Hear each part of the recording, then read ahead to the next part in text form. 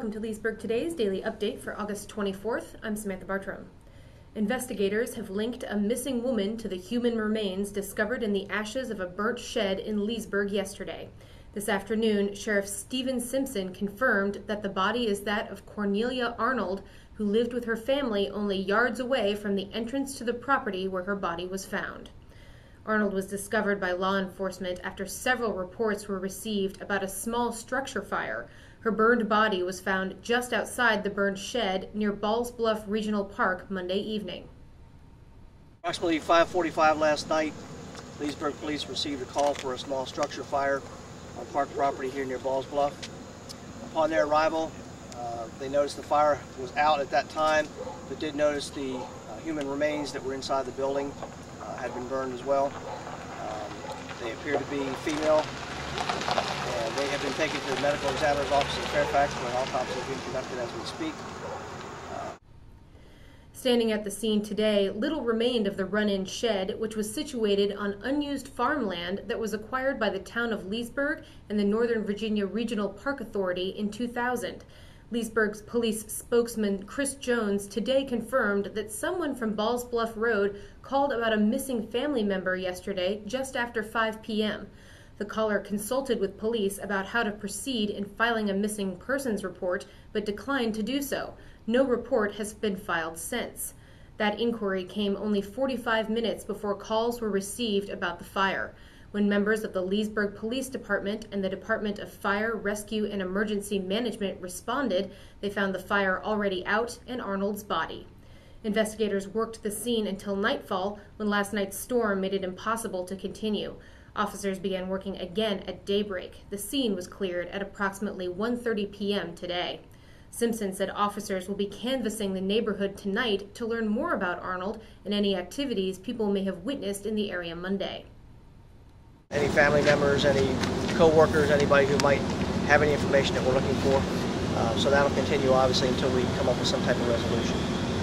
Check back on our website for updated information on the case as it becomes available.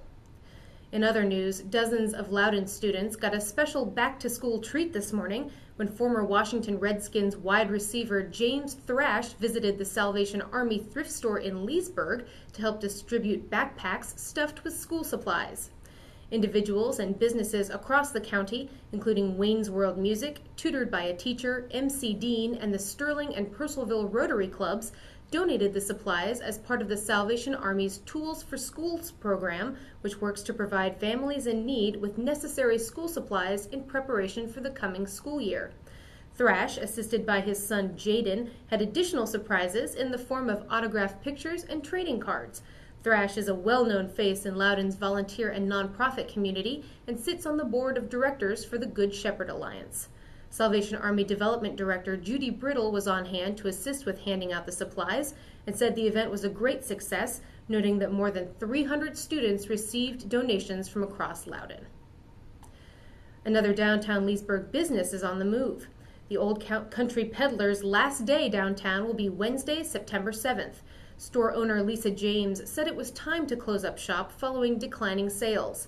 The store opened in Leesburg 4 years ago and has occupied 4 different locations downtown, including the current location it shares with Fleur de Lune Flower Shop.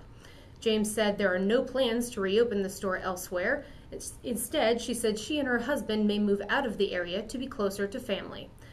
Through the store's last day, all merchandise will be marked down 30 to 60%. For more information, call 703-297-8741. Finally, anyone interested in joining Run Rabbit Run Theater's production of Once Upon a Christmas Carol have just a few days left to schedule an audition. The company is looking for 18 actors ages 8 through 88 who enjoy comedy, improvisation, playing multiple roles, singing, and can carry off an English accent.